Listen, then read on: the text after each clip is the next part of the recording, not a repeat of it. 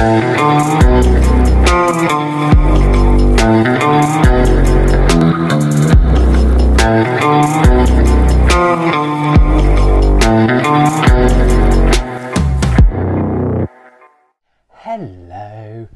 welcome back to Jigs Reviews. We have got the power of two Scottish giants today. That's right, I've got myself some beer. This is from Innis Gunn. I've had their beers before. I've done quite a few little, top of my head I can't actually think of any, but I've definitely drunk Innis Gunn beers quite a few times. Always enjoyed them. They've done some good little flavours and stuff, but this one today is, I'm praying it's going to be wonderful, because it is, like I said, two Scottish giants combining, and one of them just happens to be my favourite kind of tipple. So yep, I tell you what, let's open this little box up and look at the goodies, as Ciara said. Ciara, where you pronounce her name. She's got the goodies anyway. Let's have a look.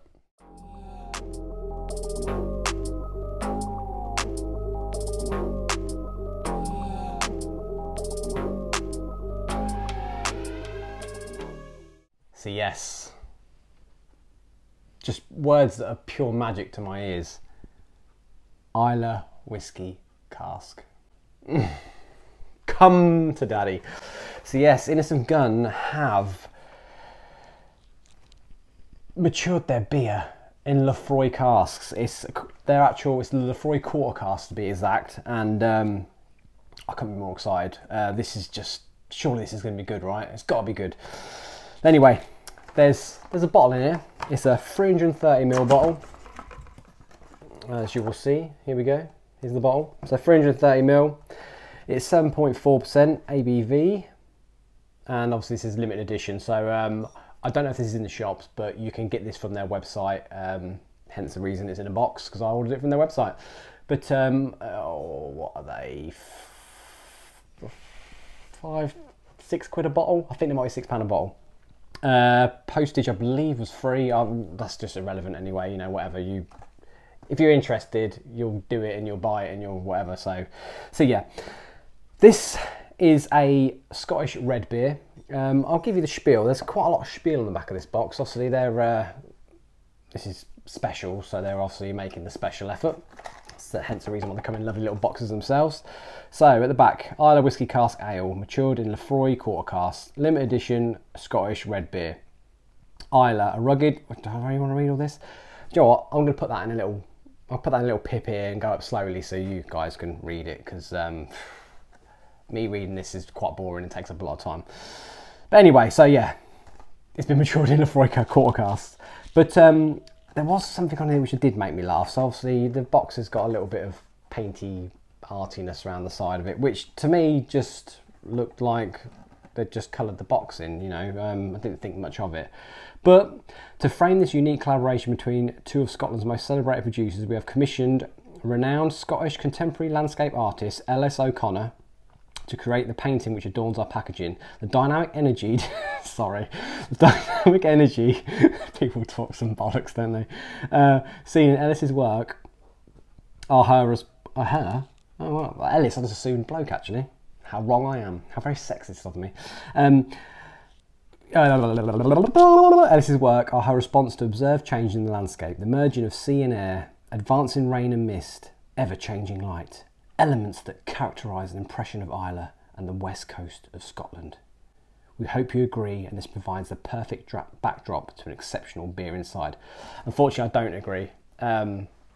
If they're going to get someone in to do something, I'd sooner have something a bit better than some splotches of colour. But yeah, I don't appreciate art. I'm an everyday person, so unfortunately, that's wasted on me. What is in here is what I'm more concerned about. Is the beer going to be any good? So let's pour it up and give it a try, shall we?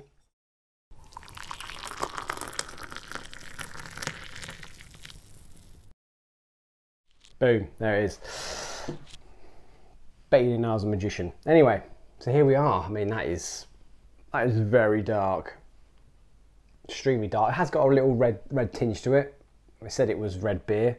Get my word in correctly. Scottish red beer, being exact. It's just not anything else. It's Scottish. So yeah, nice dark colour.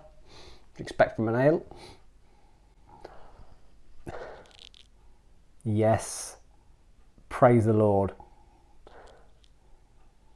Now I'm getting more, which I've kind of expected, because obviously Islay is, especially Laphroaig, is very pungent. I mean, you can't miss it. You smell it a mile off, and that is just, it is. It's like putting your nose pretty much just in a dram of Laphroaig. I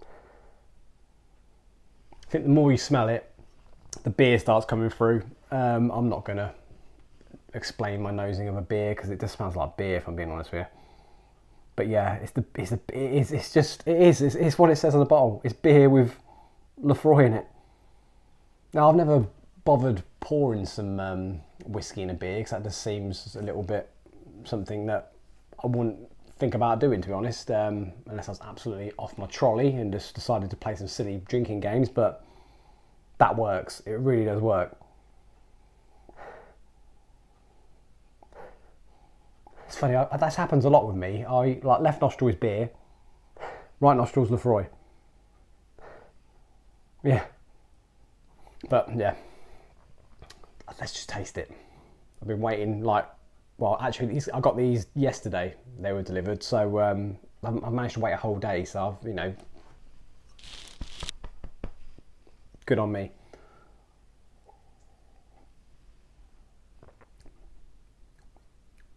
That is thick. That is so thick. That is a very, very heavy beer. You know, it's on a stout level. The heaviness of that is like a stout. Oh, but it's so smooth.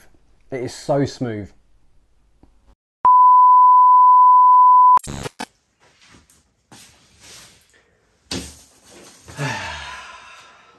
Well, that wasn't very successful. So, after editing my video yesterday, I was going through, I got halfway through, stopping where you've literally just come off from, and all of a sudden my lapel mic made a horrible droning sound. I tell you what, I'll let you listen yourself. First you're picking up like chocolate. Yeah, that was a bit of an issue, so I am sitting here again now, finishing off what I didn't get done. So, by the way, this isn't what we were drinking yesterday. This is a sneak peek of my next video, if you can guess what that is. So, anyway, as you saw, I have 2 bottles of, excuse me as well, I'm in my work gear. I'm just finish this video as quick as possible so I can get it done and out. So, unfortunately, I'm still in my work clothes. But anyway, but my hair's fresh. I cut my hair to some, you know, fresh new trim. If you can call having a bald head a trim, you know what I'm saying. Anyway, I have got 2 bottles of this. Obviously, I drank one in the video, and I thought, could I drink it again? And I thought, maybe not, because it was so good. I just want to save it and have it with a cigar. So my other bottle I'll be saving for another time, but with a cigar. So I didn't want to waste, not that it's a waste because it's there to be drunk, but I didn't want to drink it again now just so I can finish off this video. So I went through, listened through the noise and wrote down what I put for the rest of it. As you can see, I write a little bit like a doctor. It's very, very scribbly and neat, on top of stuff for work as well, which is not really necessary. Anyway, so I'll read you what I gave them, what the taste was. Sorry, this isn't very professional, but these things happen sometimes. But anyway, so I've got, so first off, it was choc, toffee taste to it, along with the beer, obviously. And as that washes over, the Laphroaig came in. You know, you got the Brian.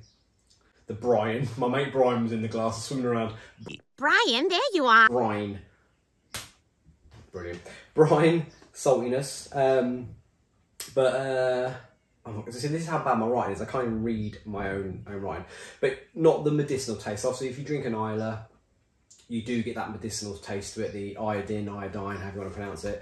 So, yeah, not a lot of that. It was just more of the sea salt and the brine taste that you get from a Laphroaig.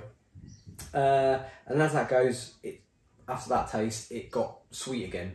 And that is when I got toffee nut, a bit like toffee cinder. You know how the middle of a crunchy bar is? It was a bit like that. So I think that's called toffee cinder, honeycomb, whatever. But yeah, I think toffee cinder is the correct term for what the taste I'm going for. So yeah, and I'll put here, reiterate the smoothness of it. It was so smooth. It really, it went down amazing. It was so silky in your mouth. Lovely mouthfeel. Horrible word, but yeah, it was a lovely mouthfeel. Really enjoyed it. Like I said in the first part of the video, it's got to be one of the, I might have said it might be the end bit, I can't remember now, but it's definitely one of the best beers I've had in a long time. That's pretty much it really. So yeah, and obviously despite the beer, as I said before, the amazing artwork, you know, that was just something next level, that was, weren't it? Yeah, you know, if you're a big fan, you could obviously probably flatten the box, frame it, put on a wall and just look at it and revisit the memory of the delicious beer every time you have one. Or keep the box as it is and maybe put it next to your favourite ornaments on the side, because it's just such a sight to behold. I'm talking shit, by the way. But anyway, that's the end of that. Sorry that it's not a normal standard video, because I haven't got the drink with me and I'm sitting here in my work gear and just finishing off, whatever. But yeah, you get the point. Delicious drink, definitely go and get yourself some. I highly recommend you do. And that's about it really. So thank you for watching.